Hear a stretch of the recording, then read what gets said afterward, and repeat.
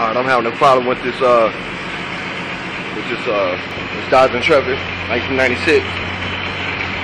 I took both of the front wheels off,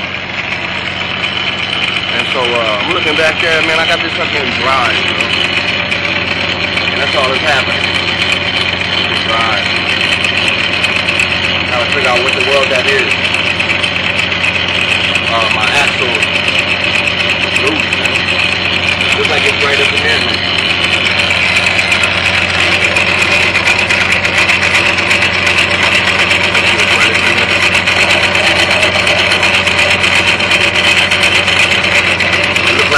Driveline too, man.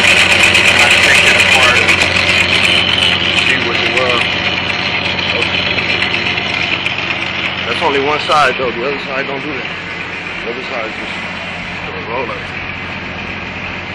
It's not doing that. I guess it's the half shaft, whatever it might be named. But I gotta set them off from jack with the tires on it. This is the safe. I don't have no stand. Do it the home way.